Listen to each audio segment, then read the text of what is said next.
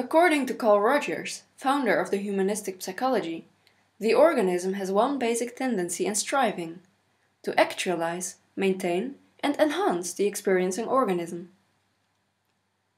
People tend to improve and optimize their health and well-being, and the aim of this Leiden Institute for Brain and Cognition Hotspots research is to support them in doing so. This includes strategies and procedures to maintain and maximize or regain their current mental and physical health, for example by means of e-coaching, via email, Skype, MSN, or by investigating placebo effects in patients with chronic physical complaints.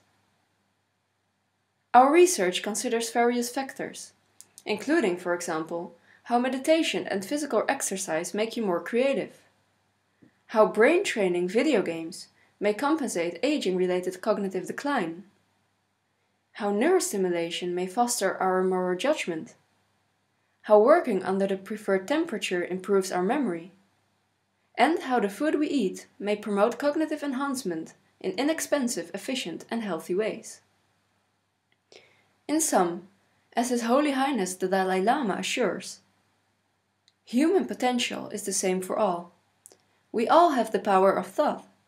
So what are you lacking? If you have willpower, then you can change anything.